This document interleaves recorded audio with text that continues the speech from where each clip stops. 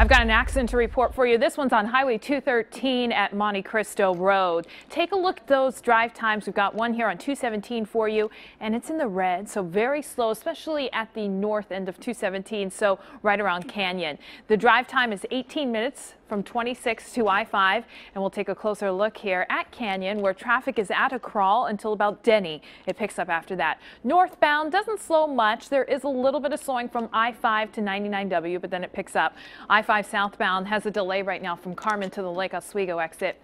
You're looking at the drive on I-84. Now look to the right side there. There is an inbound slowdown from the Hollywood district to I-5, and eastbound picks up at that point. I-5 at Delta Park, very heavy there. Carpool lane is still doing great. And then I-84, another shot for you at the west end, where we've got some slowing in both directions. I-5 at Carmen for that drive south down to Wilsonville.